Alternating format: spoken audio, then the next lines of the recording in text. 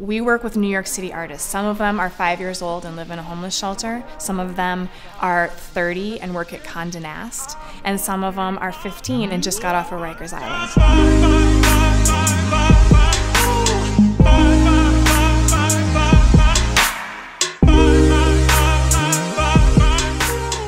How could I collaborate with people that I respect and really bring it to another level and do something positive out of it?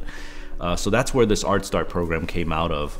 And really at first it was a conversation that started with me and 3 other designers that I really respect. Myself and Staple Design, Scott Sasso, who's the founder of 10 Deep and represents the East. On the West Coast, I spoke to Keith Huffnagel about this, who's the founder of HUF. The other one from the West Coast is Mega from Black Scale. The purpose of Art Start is really to nurture. It's to nurture the voices, it's to nurture the hearts, the spirits, the minds of young people in the city that are severely marginalized from, our society and from the opportunities that our city has for people living here. Black Scale started when I was working for a brand called HUF. I was actually the general manager of HUF at that time, and Keith Huffnagel asked a few of us on the team to try out a t-shirt brand. 4 t-shirts, later, boom. HUF was kicking me out his door. It was like, yo, you gotta get out of here. It was 2002, I guess.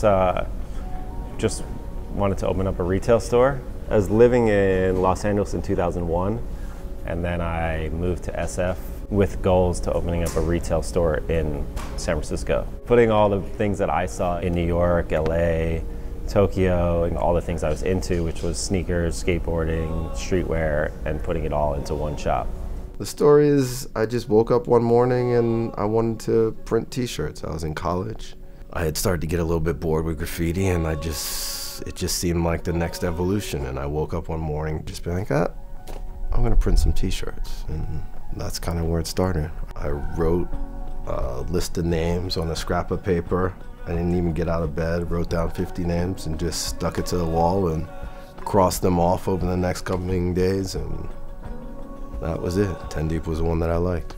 I started the brand in '97. I was going to Parsons School of Design as a graphic design major. I started just by hand silk screening t-shirts out of Parsons, and then sort of made 12 and then sold 12 and then made 24 and then sold 24, and kind of just snowballed that into what we have today, which is like a full menswear collection.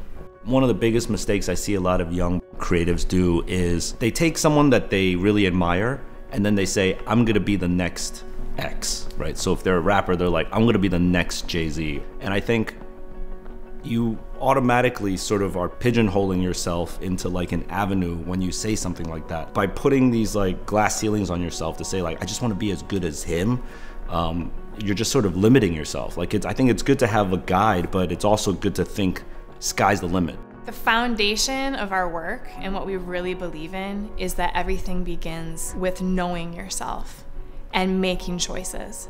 So for a lot of young people, they're never given the opportunity to say how they feel about anything. No one's really listening. What happens is if you're not asked and listened to enough, you just stop knowing. You stop asking yourself. So when you're put in a creative situation where you need to make choices about a color or a beat, or someone asks you, what's your favorite artist? You need to kind of know that. You can't just do what everyone else is saying. Like, we're really asking you and we're really listening. So mean it.